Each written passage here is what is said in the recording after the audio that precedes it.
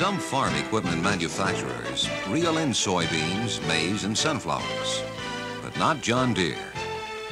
For that and similar jobs, we have our exclusive 50A Series row crop head, a highly productive yet versatile machine that gets the job done better and more quickly. And a good job done here begins here, in your shop. Correct pre-delivery and field preparation is essential to getting that high productivity. Let's go over the major points. All the details and particular instructions are in your pre-delivery instructions and operator's manual. This program will present the highlights, along with showing you the important visible features.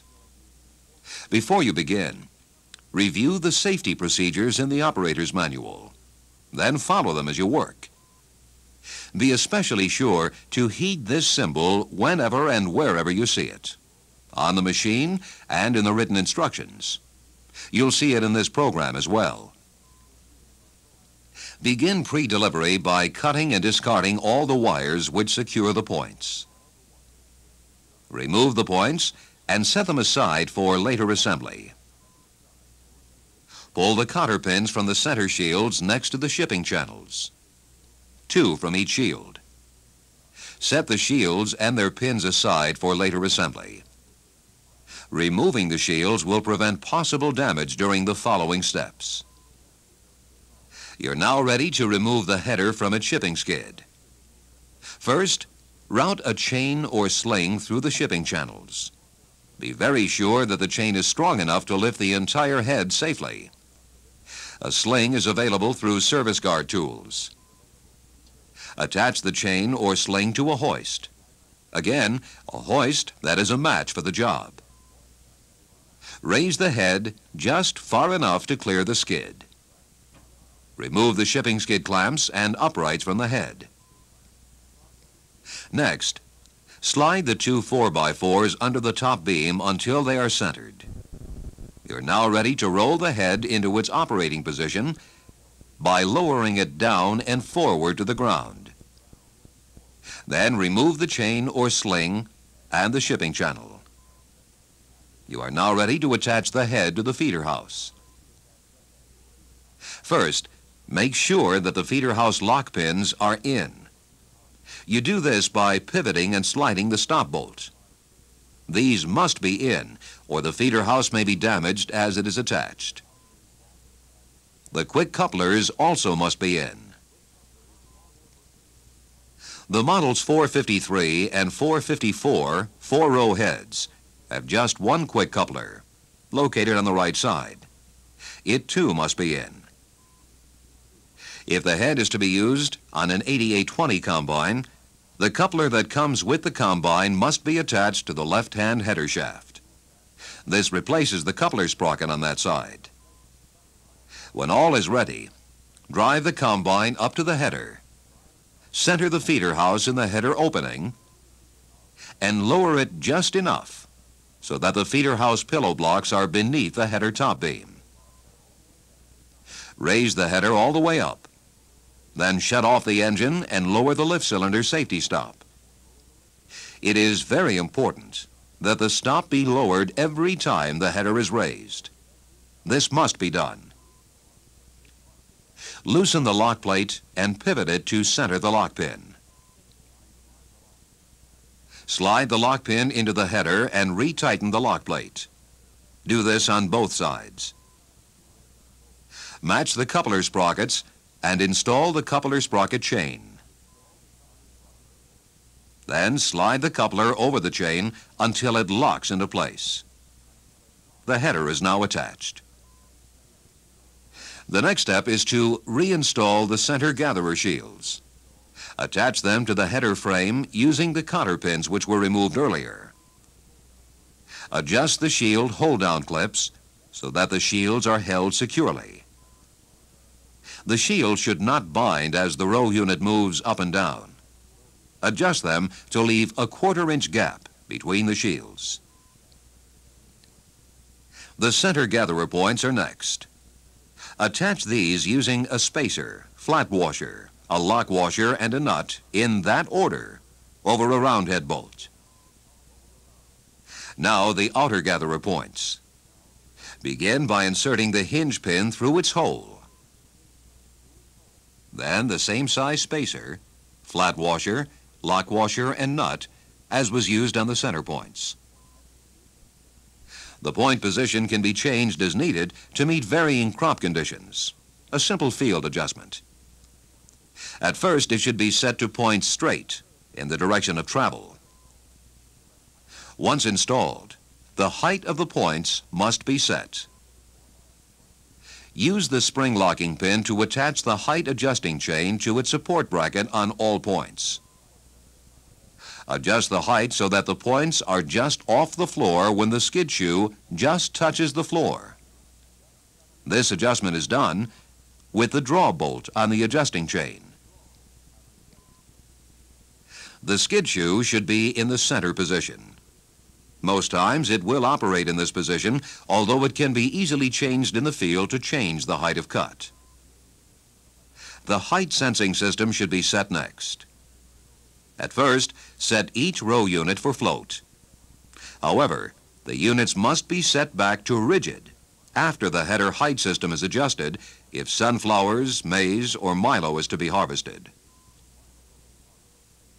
Each row unit float spring should be adjusted so that it is as light as possible, yet will still fall all the way down to stop. Now disconnect the tension spring and remove the lock pin from the shaft and switch arm. 6-row and larger heads have a tension spring on both ends. Be sure that the sensing shaft under the header is free to rotate. Adjust the brackets if necessary to accomplish this. Then reinstall the tension spring or springs and lock pin. Raise each row unit as high as possible. Support it on a stand. Then adjust the actuating rod until it is tight on the drilled pin. Then loosen the rod until it moves back and forth freely on the drilled pin. Finally, remove and store in the toolbox the 2 locking pins on the sensor shaft and switchbox arm. The header is now ready for its pre-delivery check. Run the header at slow idle for 10 minutes. Stop the engine, then check the header for loose chains, hot bearings, and binding parts. Then run it at fast idle for 5 minutes, and do the same. If all checks out, the header is ready for delivery. We'll stop the program at this point before going to field preparation. Press the restart button when you're ready to continue.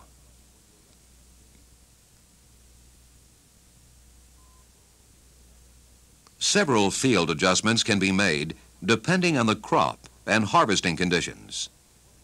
In this program, we'll cover just 4 major ones, beginning with the tension of the rotary knives. To adjust, first loosen the 2 chain tightener nuts and loosen the chain with the tightener bolt. Then remove the chain by breaking it at a connector link. Next, remove the cotter pin and loosen the slotted nut until the knife can be moved by hand. Adjustment is correct if the rotary knife drags just slightly against its stationary knife. When correct, replace the cotter pin and remount the chain. A properly adjusted knife will be warm, but never hot, after operation. The second adjustment is knife chain tension. Here, you loosen the 2 nuts, then tighten the adjusting bolt until a 20-pound force applied midway on the left-hand side deflects the chain between 3 and 9/32 of an inch. 3/16 of an inch being just about perfect. When done, torque the nuts to 85 foot-pounds, or 115 Newton meters. Gatherer belt tension must also be adjusted. On the right-hand belt, first loosen the jam nut. Then tighten the adjusting bolt until a force of 20 pounds or 88 newtons applied midway between the drive and lower sprockets moves the belt between a 1/2 inch and an inch. When correct, tighten the jam nut against the casting. The procedure is nearly the same on the left-hand belt. Loosen the jam nut, tighten the adjusting bolt until you get that 1/2 inch to 1 inch deflection, then tighten the jam nut against the idler strap. The fourth adjustment we'll cover in this program is auger position, up and down, front and rear. Down and back is the best position for most crop conditions. If an adjustment is to be made, begin with height. First, loosen the nut at the auger drive chain adjustment. Slide the tightener all the way up and retighten the nut. Do this whether raising or lowering the auger. The next step, also to be done, whether raising or lowering the auger, is to loosen the 4 bolts in the auger height adjustment assembly. Then, to raise the auger, you loosen the nut atop the frame bracket, while you tighten the nut beneath it. To lower the auger, you tighten this topmost nut, loosening the lower nut as you go, then tightening it when you reach the desired height. As a final action, be sure that all nuts on both the chain adjustment and the height adjustment are retightened. To set the auger either forward or to the rear, you once more begin by loosening the tightener nut, then slide the tightener up. Then loosen the 4 bracket nuts only. That done, you can position the auger for proper stripper clearance.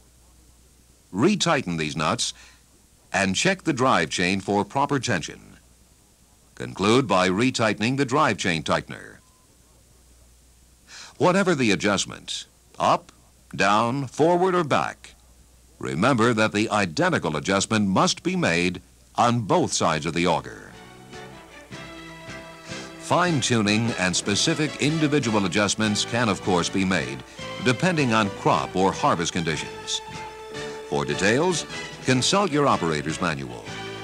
Just be sure to follow all instructions exactly for that maximum productivity with minimum downtime we all desire.